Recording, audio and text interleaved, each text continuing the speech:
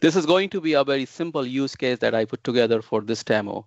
And what we're going to try to do is automating Outlook using Power Automate. I'm going to move to the next screen. Little bit background of myself. I am Deepak Srivastava, based out of Houston. I'm Microsoft MVP. I also a leader of Houston Power Platform User Group. I'm also an MCT, Microsoft Certified Trainer. Some of the other my social media, I have a YouTube channel. If you want to check, I post the videos about Power Platform specifically, but SharePoint and other Microsoft features, and my Twitter handle and my LinkedIn and website. So feel free to connect me there. So what we are understanding and learning today. So sometimes we have a need where we want to save an Outlook email that has been received for us, for me, or for anyone, with the attachment to a local drive or maybe SharePoint.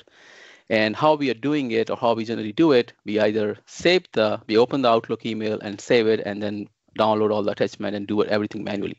So what I'm going to try to show you that how you can automate this entire process with predefined logic that you're going to apply, and saving that entire Outlook email, all of it attachments to a predefined SharePoint folder, so that in the future, if you want to go back and check those emails, you can easily find it. The demo use case, very simple use case, as you're going to see once I'm going to show you the flow. I'm going to talk about the SharePoint setup, what you need in the SharePoint, what Power Automate triggers and action that you're going to use, and what all different Outlook actions that we are going to use. So very simple, and I don't have many slides. Let's jump into the demo straightforward from here. So I'll start with the SharePoint. Again, in the SharePoint also, you're not really going to do too much, but let me talk about the process. This process you can also work around and change it. So what I have done here, I've created a document library called emails, and what that email document library is for. So whenever I'm going to receive an email, and I'm going to have a predefined text that I'm going to find in the subject line of an email, and if that text is there in the subject line, what I'm going to do, I'm going to trigger my Power Automate, get that email, get all of the attachments, and create a folder in this email document library with the name of the sender and the timestamp. So you see here, I have a sample folder here. So my name, because I try to send email to myself for this demo, and it is having a timestamp. So whenever I'm going to receive an email from someone with that predefined text in the subject line, the Power Automate will trigger. It will get all the information about the email and save it here, and it will something look like this.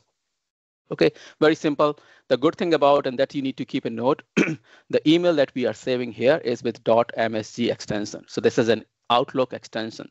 So what's going to happen with this, if I'm going to open this email, it will open straight in Outlook. So it's not like an HTML output of the body that you cannot just check later on, or you need to open in the browser. So this is the benefit of it.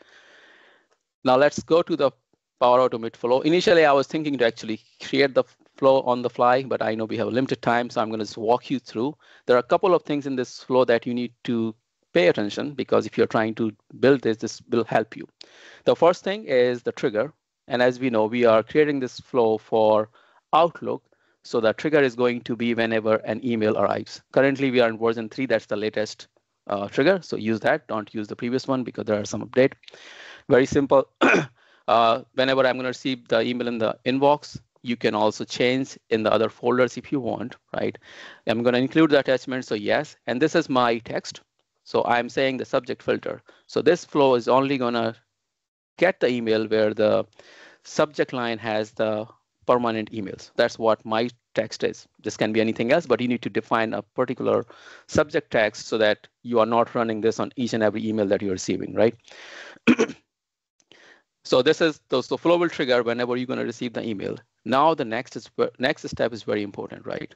So there are multiple ways you can extract the information from the email. One simple method is that whenever I'm going to receive the email, I can have an action or compose action where I can extract entire body, that's the message, save it as an HTML, and then create a file from that HTML. But as I said, that's going to give you an HTML file. But our primary goal is to actually save that email as an email. So there is an action in Outlook connector that says export email. And what this action does, it's going to actually export the email that you have received as a Outlook extension that is .msg. So we're going to use that. We're going to use that action and pass the message ID. That is what the email is, right? So once you have this action output of this action is going to be your exported email in the .msg action.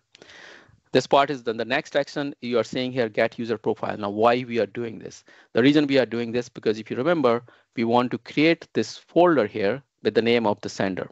So to get that, if you just try to get the information from this, like from in the Outlook action, you will get the from, but this is going to have a lot of other unnecessary information that you don't want, because then your folder name does not look good. So we're going to use the get user profile connector.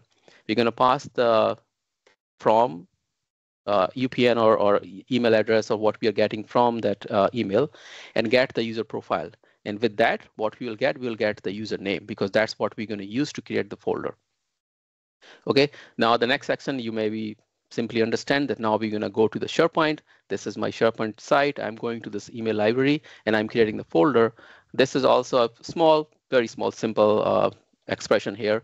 I'm just concatenating the user profile output of the display name. So whoever sending me the email display name, and I'm associating this with simple format, date, time, UTC, and then just using the entire timestamps with the hours, minute, and seconds, right? Because if I don't include that, then you're going to just keep repeating the same folder name and it will not work properly. So I'm going to include the entire thing. So month, day, year, hours, minutes, and second. That's what you see in the folder name here. Once we have the folder created, the next thing we're going to do, we're going to create the file. This is where we are getting that exported email and saving it back to the SharePoint folder. So as you can see here, the folder path is going to be path of my email document library. And then we have the file name. This is something I have,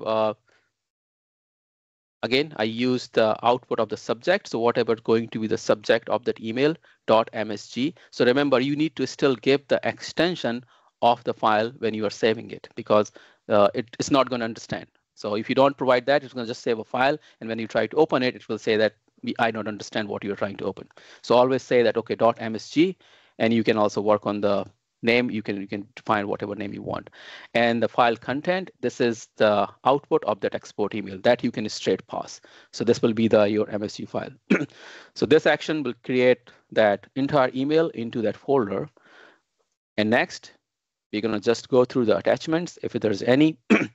This method is also very simple. We're going to use very similar create file action. Create file, provide your site address, folder path. This is the path of the folder that we have just created. File name and file content.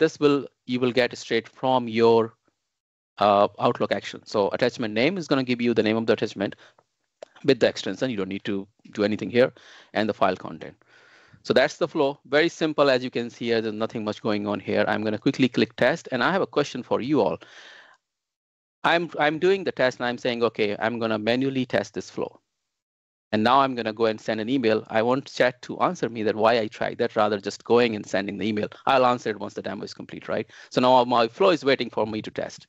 So I'm going to go to my Outlook and send an email to myself. Okay, so this is my email. I'm sending it to myself. As you can see here, my subject line is here, and I have this simple method. I'm going to click send, come back here. This should trigger automatically, hopefully, if it works. Couple of minutes.